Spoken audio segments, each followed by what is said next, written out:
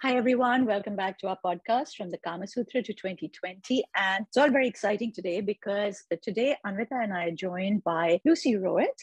Lucy is a sex coach and a sexologist working with women and people with vulvas in particular. And today we are going to be addressing something that Lucy actually works on quite a lot, which is a really popular question as well for us, Lucy. It's been coming in sort of in torrents, and that is, why have I lost my libido and how can I get it back? That's what Anvita and I would like to talk to you about. Anvita, do you want to kick the conversation off for us? But I feel like that's the best question. Like, the question around when people feel they've lost their libido or their libido has changed, and that really worries people.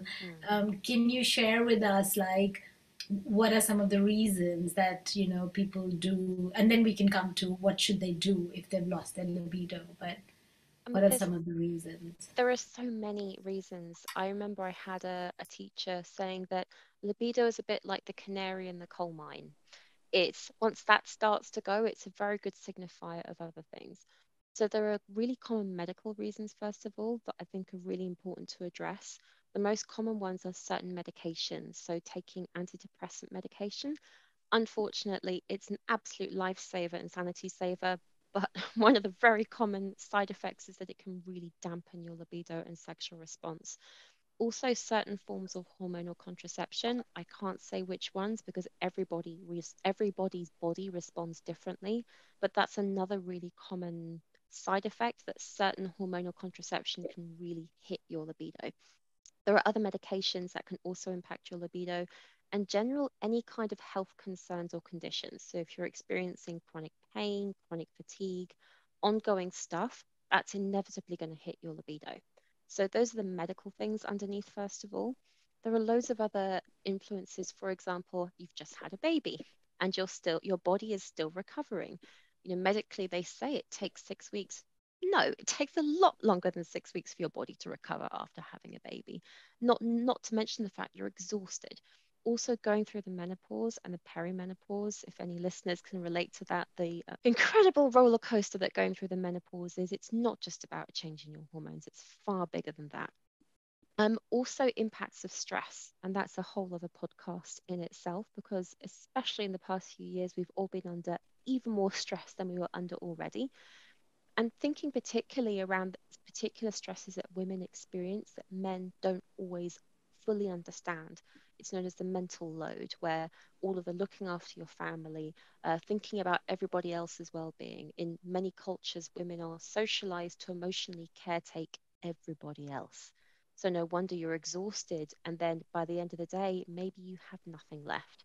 So these are just some of the reasons your libido can disappear, and maybe people listening can already resonate with those. I just want to say that I totally agree with everything that you said, but we also discovered recently that there are a few cases, and I have to bring this in just because I think it's hilarious. There are a few cases where antidepressants can actually have a slightly different effect, and it causes something in you called the yawning orgasm, where you yawn and it gives you an orgasm. And that happens as a side effect of certain antidepressants.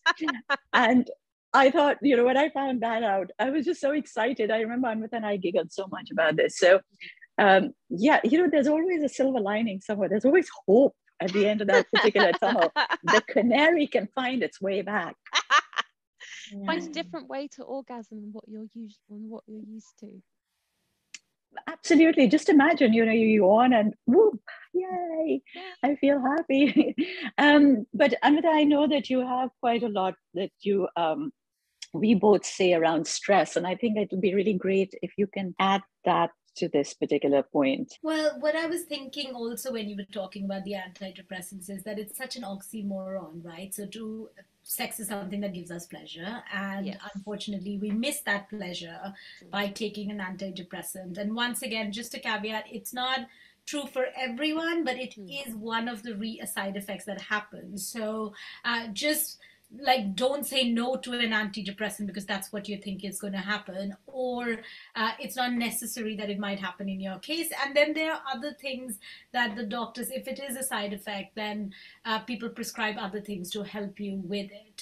So I just wanted to put that in. But the emotional, like the libido changing because what's happening to us emotionally is a really important consideration to make. Like if we don't feel up to it, if we are overwhelmed, if we are stressed, if we are feeling depressed, if we are, if we are sitting and crying, what we're really not thinking is, oh, I'm feeling aroused. Some people might, but what I'm just trying to say is that it is something that if you're not in the mood of it, if you're not in that space, then the libido, it's okay to give your libido some space. You know, if you are sad, if you're upset, if you're feeling overwhelmed, if you're feeling stressed, then sometimes that emotional connect is not happening. We've always spoken about how sex is about the mind, body, emotions all connected together. And if even one's not on the same page, then things are not going to happen. So I also think it's sometimes rather than taking on another pressure of saying, oh, I need to fix my libido, I have to fix my libido, it's also okay to say, not in the space or mood right now. It'll come back when I'm feeling I have some time, I have some space, I'm, more energy. So to give yourself space is also an okay thing, and it's all right. So that's something to keep in mind. So a few years ago, if you all remember, this was one of the buzzwords in a lot of the glossy magazines, was that have sex, it's great stress relief. It was all about like, yeah, it's wonderful for relieving stress, go and have sex, and it'll make you feel so much better. We always say that sexual organs are intelligent organs. They understand everything that goes on in the mind and the body, and they manifest all the emotions down there. I know that all of us would agree that for a lot of men, not all men, because I've discovered recently with several guys who are very stressed that they're finding it hard as well to actually hold their erections. They can't go through with it as well. But going back to that idea, it must have come from somewhere that, when you're stressed, sex is great stress relief. Is it possible to use it as stress relief? Is that a way of rejigging your brain to think slightly differently so that you can go in there and help yourself? Well, the thing is about anything, whether it's sex, whether it's health, whether it's anything, what we, as humans, we make meaning out of things because that's what humans have always done. And often what we are telling ourselves about something is going to impact how we feel about it. It may probably sound like I'm stating the obvious there, but it has to be said again. And especially thinking about different gender roles, especially the way that men and women are often socialized differently about sex and sexuality. Often for a lot of women, it's very much sex is something I have to give. It is something that I have to offer, rather than sex is something for me to also feel just as good as my partner. And so I absolutely agree, sex can be a really great stress reliever. It's a way of, you can also think about it of like working out things using your body rather than using your mind or your words. If you have a difficulty with each other, let's take it to the bedroom. Let our bodies do the talking rather than constantly going around in circles. But this is why I really believe for a lot of women and people socialized as women, it's let's start to reframe and work on my own sexuality as something that I give to myself and I experience for myself, rather than so that I will then enjoy sex with my partner. There's a subtle difference here. And it's when you can, this is when we talk about masturbation and self-pleasuring, but not just that. Even just thinking about who am I as a sexual being, or how can I turn myself on? What turns me on? What makes me feel yummy? And go from there so that you can think of sex and sexuality as something nourishing and life-giving for you just as much as it is for your partner. And then it's something that can be a great stress reliever rather than, oh God, I can't. Or, Not oh again. God, I have to do it for this person again. Yeah. And the pressure, the duty, it's like oh my God, it's my duty and I have to perform it. That's not sexy.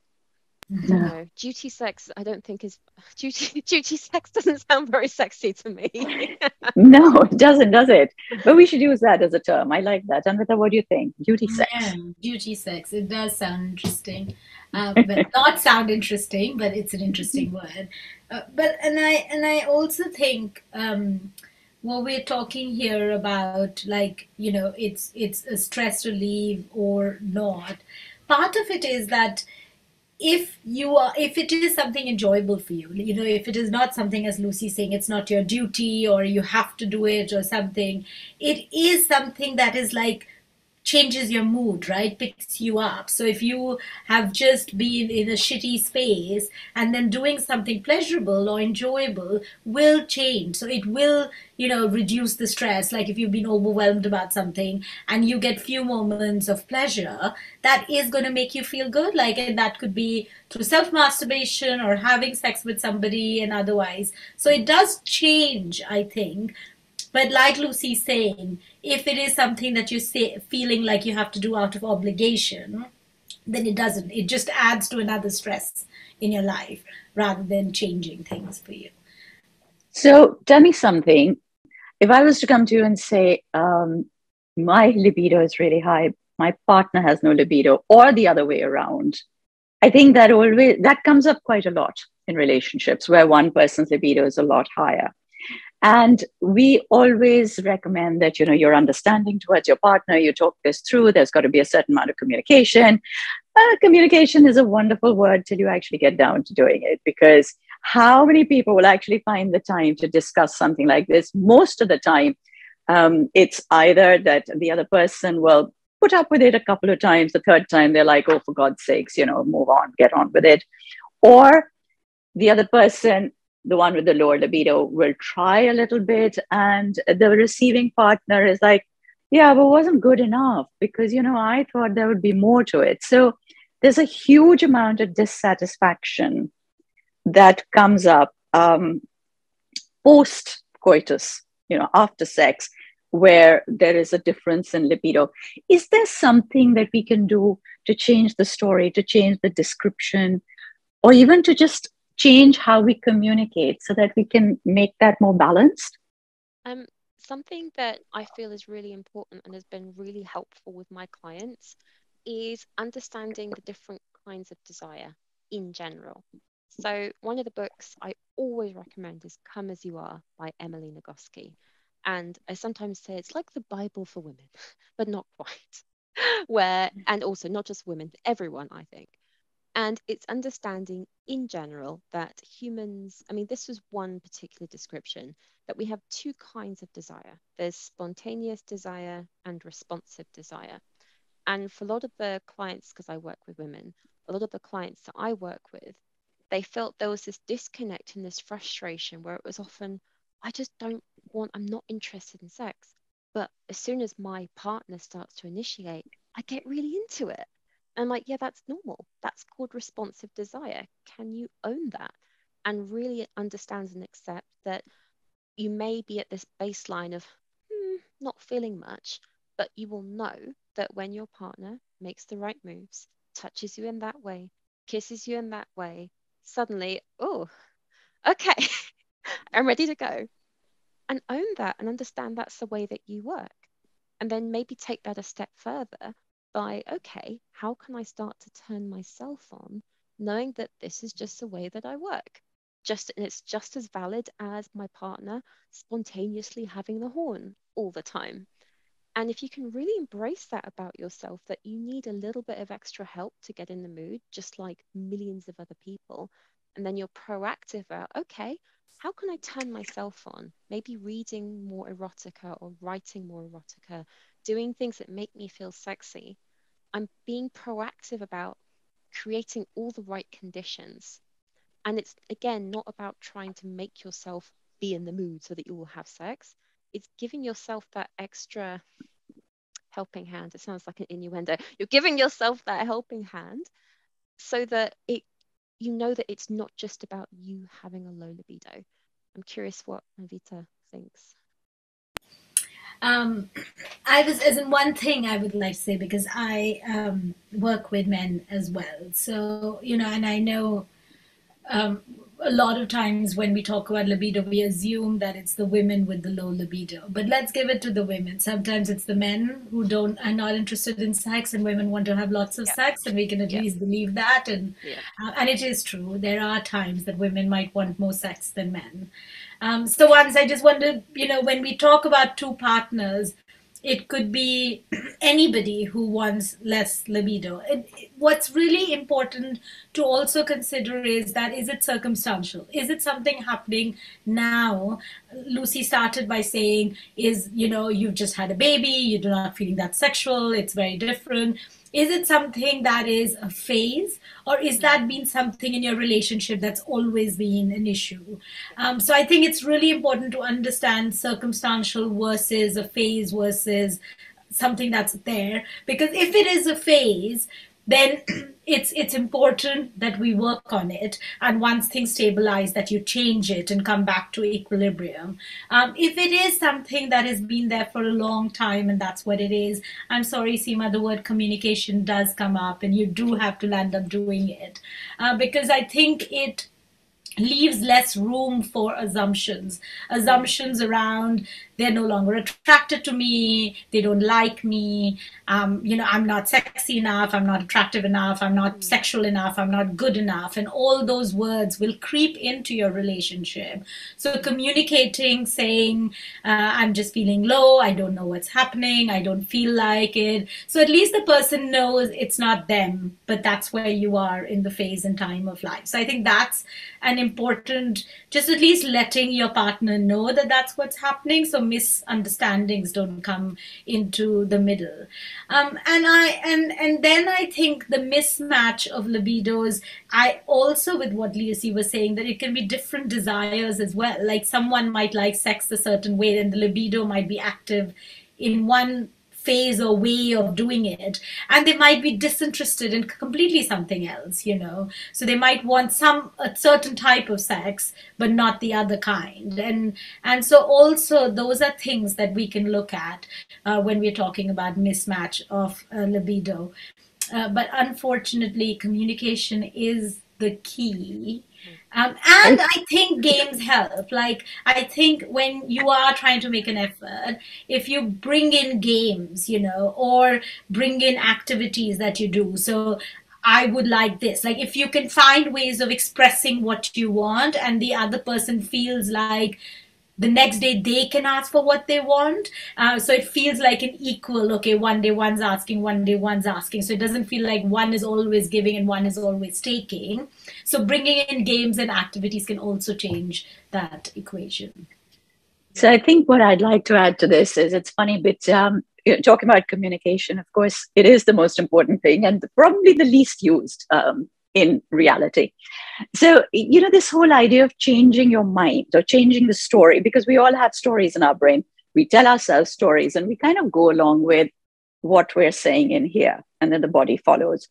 Now, the Kama Sutra, of course, has this thing about, like when you decide to have sex, you have to change the space that your mind is in. Okay. So you come back from a day of work, you're tired, you may not be in the mood for it, or you're thinking about other things. How do you suddenly go from that to saying, oh yeah, okay, now I'm going to have sex and I'm suddenly going to forget about all the stresses of the day and I'm going to be like, oh wow, this amazing person, and do all of these things. And it doesn't quite happen. And talking about communication, the Kama Sutra says that how you actually start sex, your first bit of foreplay and the most important part of foreplay, is that you sit down together and you tell each other stories. So you tell each other either very naughty stories, which get you giggling and forgetting about the stresses of the day, or you share gossip with each other, because when you share gossip, you forget everything else that's going on in the world. You forget time and space. You're like, oh my God, did that really happen? And it says that it changes your physical energy tremendously. And I think that's really good advice. And I always say to people, it's easy. It's easily done as well. And before I get to the next thing, clients now. Yeah, you've got to. Absolutely. Get all the other techniques, just gossip with your partner. Yeah, that's it. Done. Every now and then, I think that, because like I said, it has naughty stories. And the idea of the naughty story is something that's going to make you gasp and forget about reasonable thought for a while. Forget about this idea of, oh yeah, but this is how we're thinking. And it's something that's so bizarre and out of the way. That's highly recommended. But the other thing is that to approach the idea of intimacy as something beautiful and as something that you want. And practically speaking, how do you make that happen? So they said, so we have something, Lucy, in ancient India called the shringar, or the ornamentation. So, today when you think about having sex with your partner, you go into the bathroom, you wash your makeup off, then you'll get into an old nightie, then you turn the lights off, and it's like, okay, now I'm ready. They would actually get dressed for it. So you would you'd put on your coal, you'd put on your earrings, you'd perfume yourself. There are all the delicate little details that you go into. And by the time you've finished, you have raised that desire inside you to say, I'm entering a special space.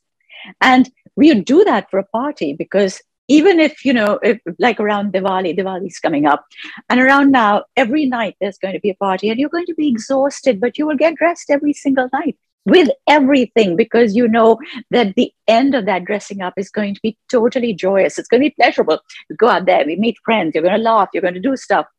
We never ever think about lovemaking in that way, do we? That it's going to be something so wonderful to But wait for. I was wondering, with what Lucy suggested, if those are the ornaments of modern day women, reading erotica, writing erotica, if those are ornaments to get aroused, like that's what Lucy, and I wonder if that's the new, rather than the traditional, are we still preparing to have sex?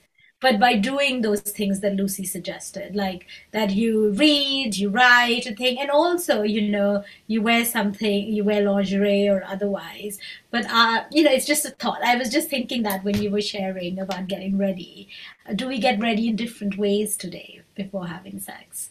There's a very famous relationship therapist, Esther Perel, I think that's how she pronounces it.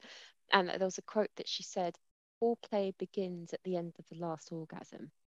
She may have said that. I could be making it up, but I'm sure she said something about that.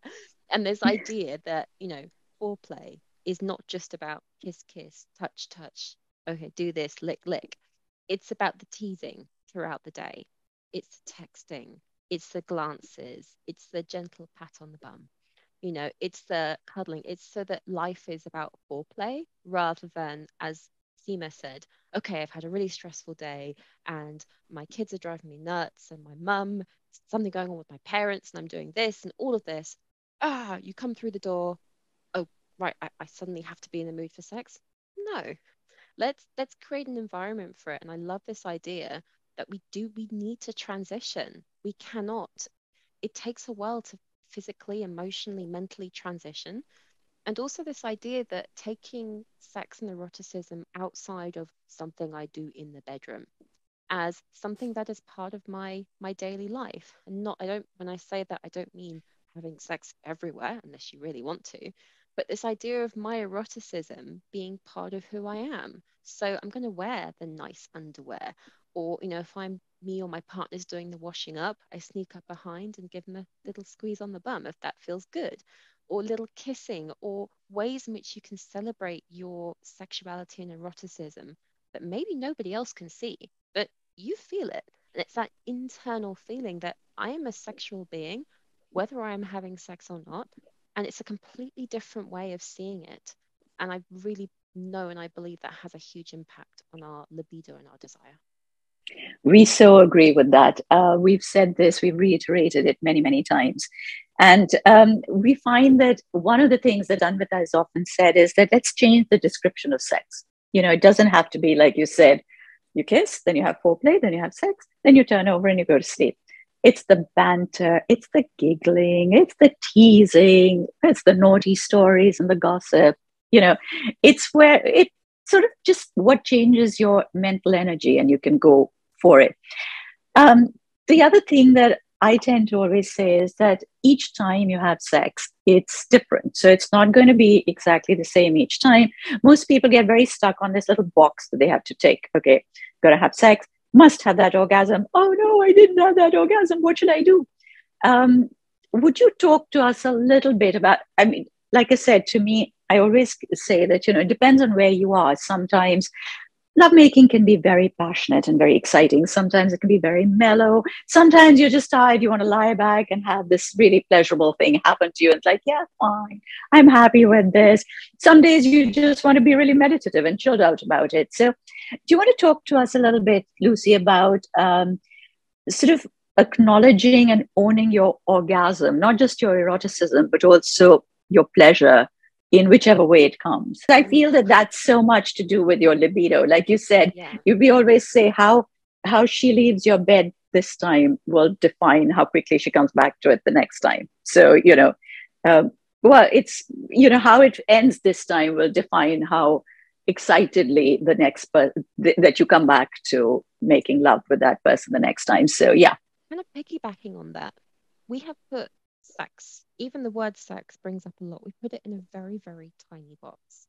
And it's this idea that we can have a completely different experience, even with the same partner, in the same bed, doing the same things or not. And I liken it to like different flavors of ice cream, because I love ice cream. I love all dessert. But it's this idea of what if you could fully embrace that your orgasms will feel different, everything will feel different depending on your mood, depending on umpteen many other variables. Could you embrace that? Because I believe from my experience that often one of the biggest libido kind of blocks per se is our idea of what it should look like, what sex should look like and how it should feel like. And if it doesn't feel anything like this very small thing, well, then it doesn't count. And I failed. And you go into that headspace of, well, it's all failed.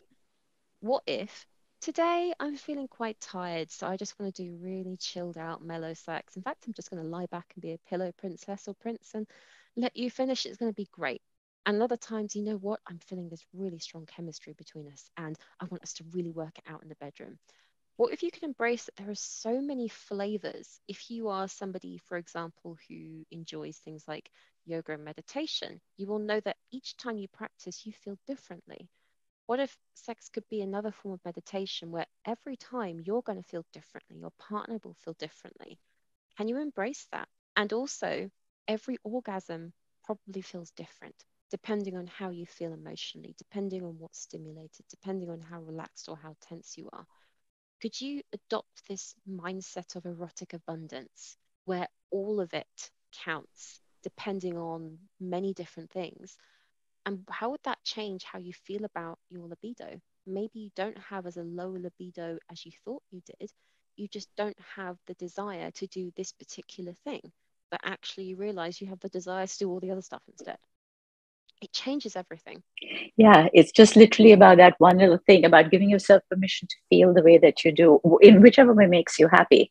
And we tend to sort of tick boxes like we're going for an exam.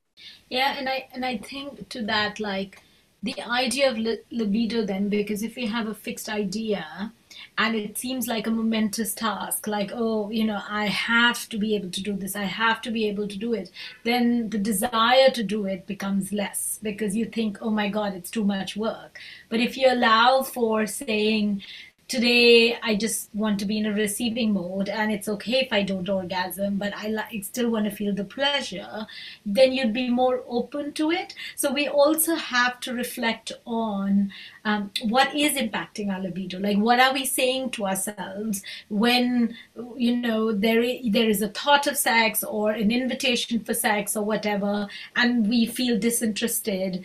We should reflect and analyze how come, what is it that it's impacting and we don't want to engage in this. And it could be, as Lucy said in the beginning, like, are we angry with our partner today? Are we resentful with our partner today? Like, but what is the reason, to better understand our libido as well? So understanding our libido is an important thing as well. I'm one of those people who always believe that vocabulary is really important. So when you have words to describe how you feel, it just makes it easier because it empowers you to be able to describe it. But I also find that there are words that have come into our vocabulary which actually don't mean very much to us, but we've started using them. And one of the words that's become very popular is I'm asexual. People don't really give it enough thought to figure out whether they're actually asexual. I think it's just become one of those things. Yeah, okay, I'm not feeling turned on. Oh, day 2, I'm still not feeling turned on. Day 3, I'm still not feeling turned on. I must be asexual. And you end up taking a huge set of steps in some direction or the other. You started off by saying something at the beginning, Lucy, which is that how do you do something to make yourself feel yummy? And that's what it's about. Sex, intimacy, it should be about joy. It should be about pleasure. It should be about feeling good on the inside. There are no ticks to be done. It's not that, okay, if I'm feeling good on the inside, it's because I've been penetrated and thrust upon for like 10 minutes or whatever. That isn't really what makes somebody feel yummy, but or not necessarily. What is it that makes you feel yummy? And do you think that if you had to kind of bring it all down to one piece of advice, is that what you would say to people? Just say, okay, just work on your yumminess? Or is there something else that you like? Because I think that's a great idea. I mean, I like the idea of working on my yumminess. I have certain trigger points. When I put on a sari, the moment I put on my blouse, something inside me goes, bing.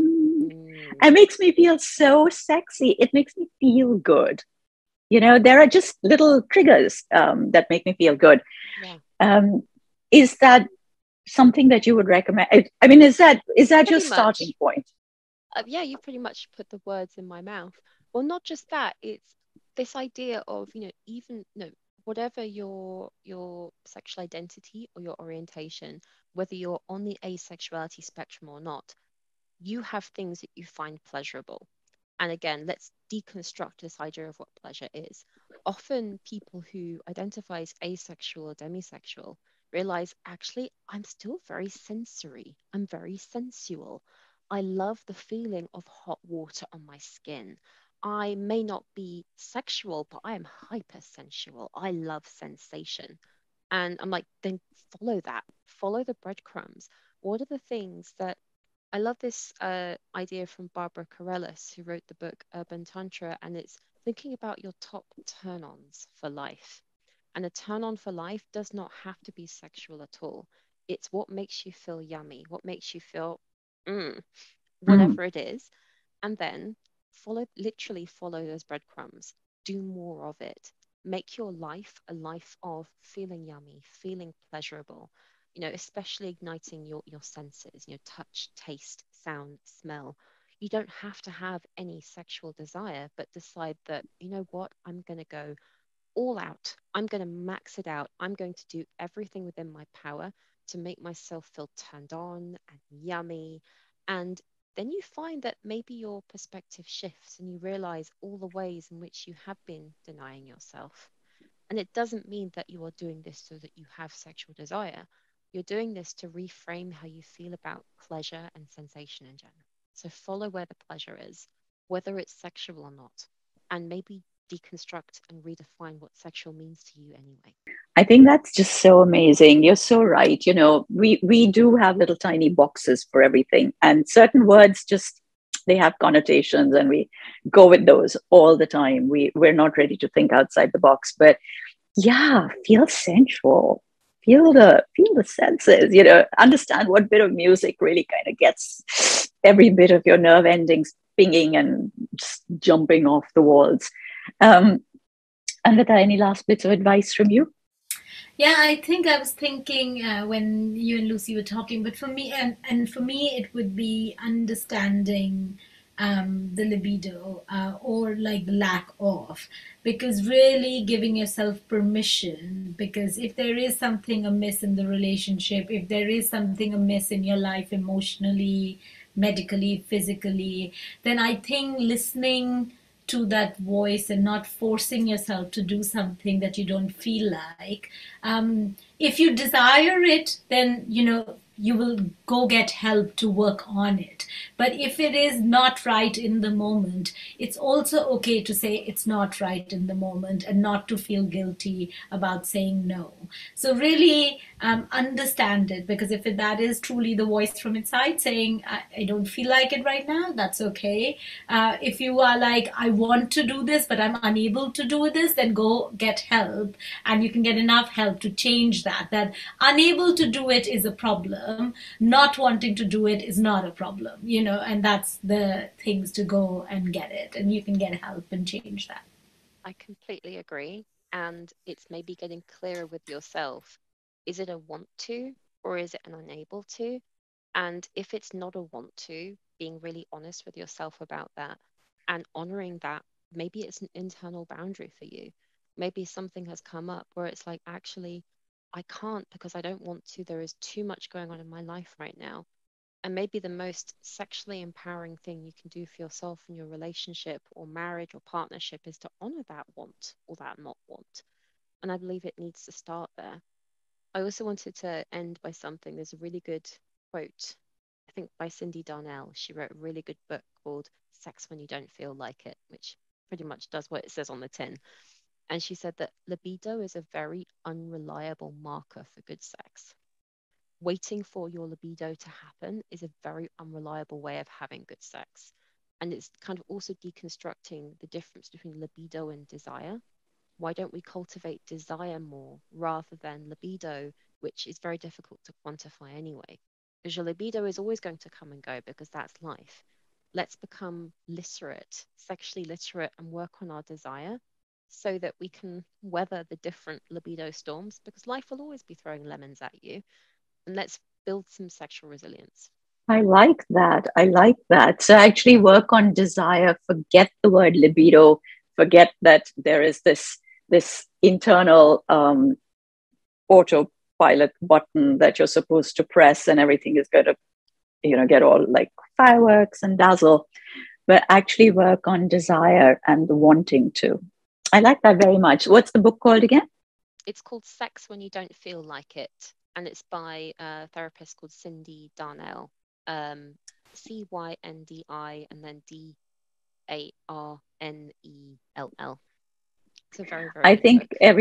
Everybody out there listening, maybe this is where you need to actually go and look up that book and take a look at it and see whether that can help you. But yeah, I've actually really liked the advice that both our experts have given us today. I think just this idea of understanding what makes you feel good about yourself, makes you feel yummy, understanding what senses of yours are crying out for waking up that particular day, because every day there's a different sense.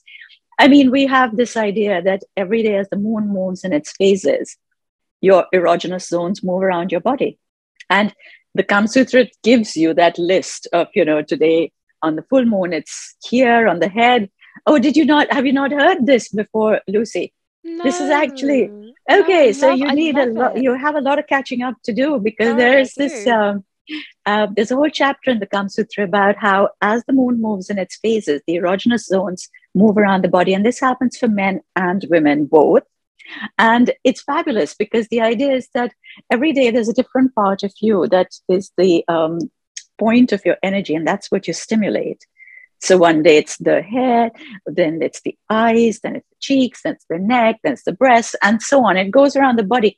It's fantastic. And I think more than the fact that it may or may not actually be happening in real life, because we're all different, but the fact that we think it would, and the fact that somebody would take the trouble to experiment with that part of it or explore that part of the body just because you think that that's where the desire is, that's half the battle won. Sensual eye massage. The sensual Well, eye. the sexual eye massage is actually, it says that you're supposed to kiss the person gently on the eyelid, gently and consistently on the eyelids. That's that's how you do the eye massage. Oh, yum. But it's this idea that your whole body gets to be an erogenous zone, not just what we think of the typical erogenous zones: boobs, genitals, hips, everything. Yeah, everything, every part of you.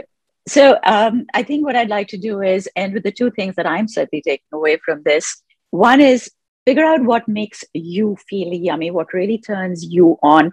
Understand what are the different things that you can go to, like Anvita said, the modern day ornamentation, the different things that are going to make you feel really good about yourself. It's not, as Lucy said, about feeling sexual. It's about feeling sensual. So go and explore your senses, because that's the place to start. If you found that useful, please do like, comment, subscribe. And as always, our email addresses and our contacts will be in the description below. You can get in touch with Lucy, Anvita, or myself whenever you want to, and we will be over here to answer your questions. Stay safe, stay well, stay happy.